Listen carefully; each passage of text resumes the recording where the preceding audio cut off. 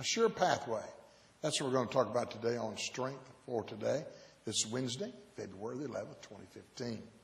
Proverbs 21:29 says, a wicked man hardeneth his face, but as for the upright, he directeth his way. There is no wisdom, nor understanding, nor counsel against the Lord. If you want to walk on a sure road to victory, a sure road to profitability, a sure road to the blessings of God, listen, don't walk away from God, walk toward Him. Walk in His principles, walk in His word, walk in His way, and you'll never get off the main pathway. You'll always be on the main road. You'll always be heading the right direction. Why? Because it's a sure pathway. The truth of the Word of God is a sure way to go. The Bible says it, whether you believe it or I believe it or not, settles it. It's the fact that we need to trust His Word. Nehemiah chapter 9, verse 28. There's only one way to succeed in this life, and it's to follow the directives of the Lord. Nehemiah 9:28. But after they had rest, and they did evil again before thee, therefore leftest thou them in the hand of their enemies, so they could have had the dominion over them.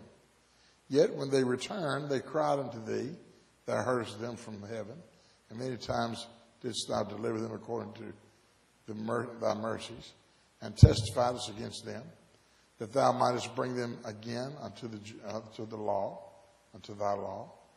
Yet they dealt proudly, and hearkened not unto thy holy commandments, but sinned against the judgments, which if a man do, he shall live in them, and withdrew his shoulder, and hardened their neck, and would not hear. Boy, we've got some people who can't get enough of the Word of God. Some of them don't want to hear any of it. We need the Word of God. It's a sure pathway. It's a sure way to right. Don't be stiff-necked and uncircumcised in heart and develop your own way in life. Learn the way of the Word of God. Build your life upon principles of the Bible.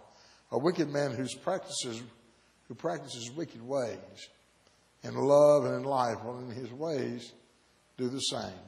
And he'll practice wickedness and hatred instead of love for the Lord. We are by what we go out and practice. We are what we preach. We are what we pray. And folks, listen, we need to pray and preach and live the words of God and love the words of God. That's a sure path. And He's a light unto our path. And that's what we need is His light in this dark and dingy day that we live in. May this be your strength for today and your hope for tomorrow.